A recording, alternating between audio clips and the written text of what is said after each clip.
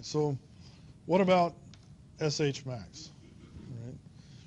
So if we go back to those Kirsch equations and we assume that delta P is normally we have the mud pressure minus the pore pressure. But let's assume that we can somehow figure out what the mud pressure is right at the point of fracture initiation. We'll call that the breakdown pressure, right? So this is the instant of fracture initiation. Call that the breakdown pressure. Well, then if we plug that into the equations, where we've again assumed that fracture initiation will occur at the tensile stress, okay? So this could be 0, or in the case that it's not 0, you'd have some value, some small value there. Then you have this equation, and if okay, so assuming that you've measured S-min in some way, right? From a mini-frac leak-off test, you have S-min. Now you can tell right when the crack is initiating at the wellbore. You have the breakdown pressure. You can estimate or measure the pore pressure, and you can estimate or measure T0, measure from an experiment in the laboratory. Then you could theoretically solve for SH max, and you have an estimate of SH max. There was one if you look in the Zobac's book, you can refer to the paper, but there's others that have proposed this, where this is if you initiate a fracture first, such that now the tensile strength of the rock, and you can determine when the breakdown pressure. So you've already initiated a fracture, and then you can measure or figure out what the breakdown pressure is after that fracture has been initiated. Then you can sort of eliminate the need to measure or estimate T0. And so you have this simplified equation. So then you need to measure or estimate the pore pressure, measure SH min, and you can figure out S max. In theory, okay? Does this work very well? Well, let's consider, and I hate that my fractions aren't showing up. Let's consider a system that has this compressibility. And if you remember, we talked about compressibility. It's like the inverse of the bulk modulus. This time we're talking about the compressibility of the entire system. So the compressibility of the fluid that we're using, the pumps, everything that's in the assembly, right? All the total compressibility of the entire system that we're using to pump in water. And I wrote this in a way that should be obvious. So if you remember, the compressibility is like the volumetric strain divided by the volumetric stress. Right? Well, in this case, the volumetric strain is the change in the total volume of our system divided by its original volume. And then we divide that by a change in pore pressure. A change in pressure in delta P. Okay?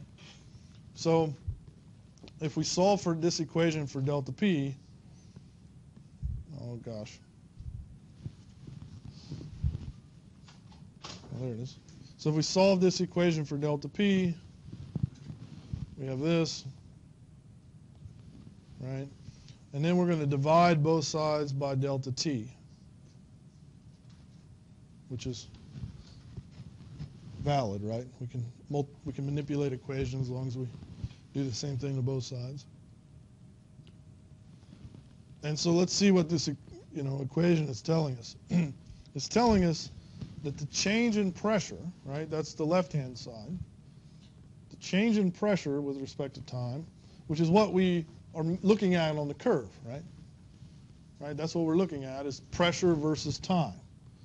Right? So the change in pressure versus time is proportional. The proportionality constant is, the bulk modulus divided by the initial volume, basically, or the 1 over the compressibility times the initial volume. So it's proportional to the change in volume. Okay. So we're looking for a change in pressure, because that's what we're measuring. That's proportional to the change in volume. And we're looking for the change in volume associated with initiating a fracture. Well, think about the volume of water or fluid associated with drilling, right? We're talking about thousands of gallons, okay? And we're looking for the pressure change associated with initiating a tiny little fracture, because it has to be right at the initiation point. So the volume associated with this little tiny fracture in comparison to the total volume, it's nothing, right? It's indetectable. And so in reality, you can never actually figure out what that breakdown pressure is because you won't see it. You won't see it. So in a leak-off, the difference is between what I'm saying here and a leak-off test is that the leak-off point in a leak-off test, we're looking there for the minimum.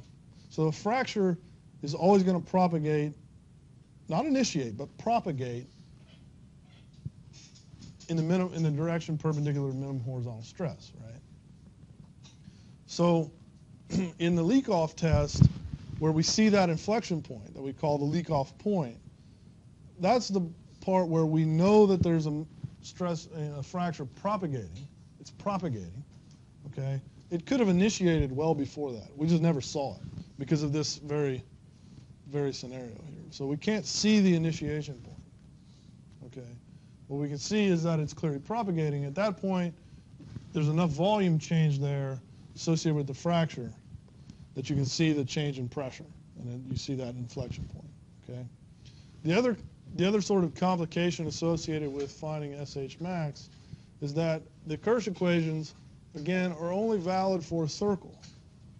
And, you know, once you get to some depth, so this might work in a very controlled way where you have very good measurements at shallow depths where volumes are small and breakouts are not likely, right?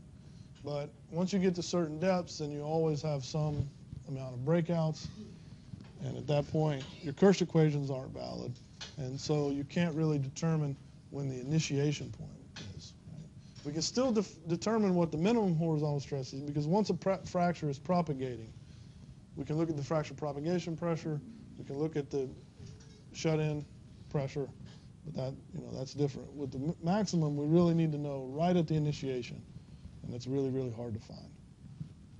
Right? So the answer is not very well. So I guess we're overestimating the minimum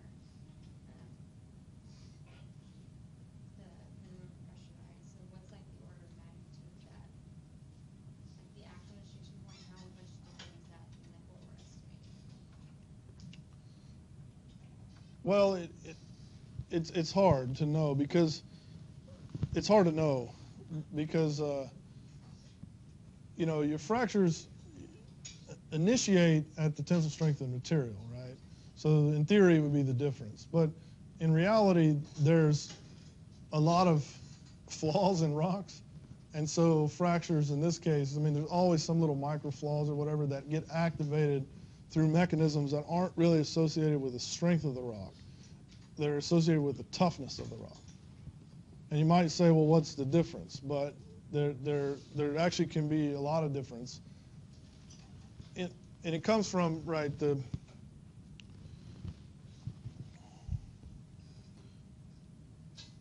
if I have a stress-strain curve, the strength is basically, when we talk about the strength, it's basically the peak of the stress-strain curve, right? So if I give you a stress-strain curve like that and I asked you, how strong is this rock? Okay, well, it broke right here. I mean, this vertical line indicates failure. So the strength of this rock, you'd tell me, is that. You know, this is the strength of the rock. Okay. If I asked you how tough is the rock, what would you tell me?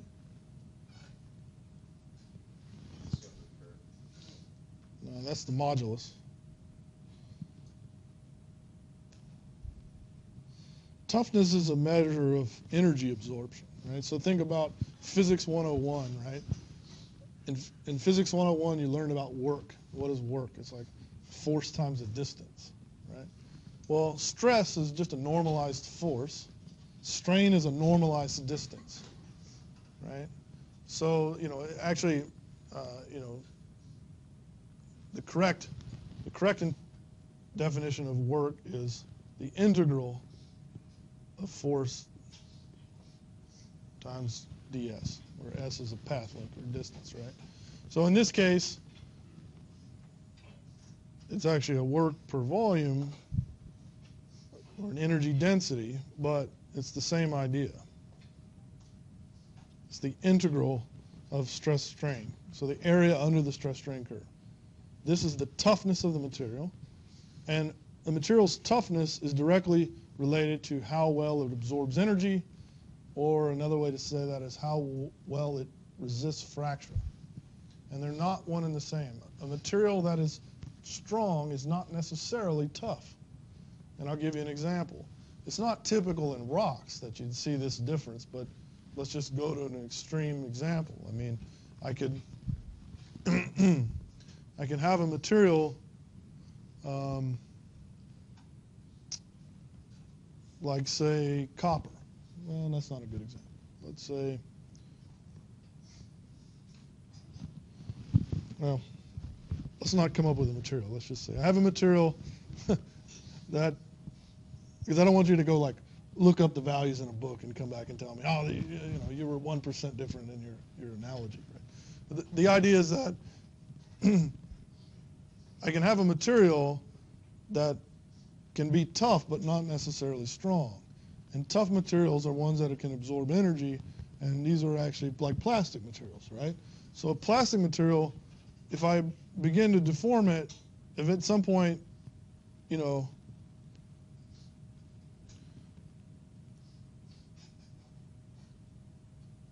I may end up with something like this. Well, this area under this curve, the red, is clearly a larger area than the blue, right?